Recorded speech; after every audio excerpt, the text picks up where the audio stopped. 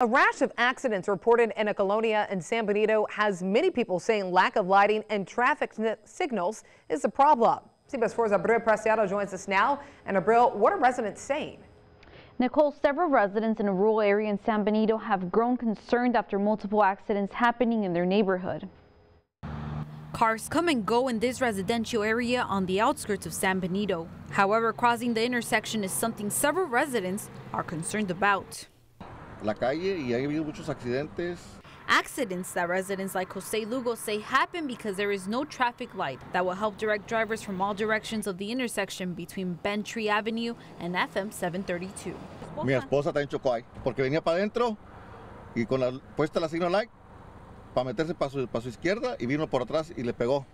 However, Lugo's wife is not the only one that has been involved in a car accident at this intersection.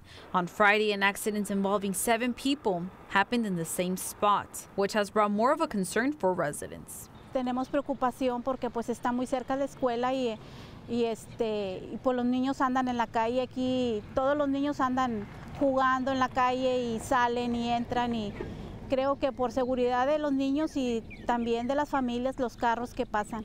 Several residents like Brisa Hernandez say driving that intersection always feels unsafe, which is why they hope to have a traffic light implemented that will help secure the crossing.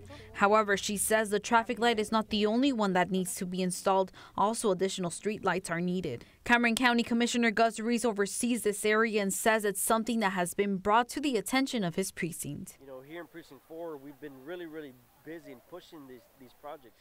Commissioner Ruiz says residents can apply for these projects by completing a petition and having at least 75% of signatures to get it approved. Commissioner Ruiz says Cameron County offers the streetlight project to subdivisions in the county. To get a hold of the petition, you can pick it up at the Commissioner's office in the 201 North T Street in Harlingen. In the studio with complete Valley coverage, Abril Preciado, CBS 4 Valley at 6.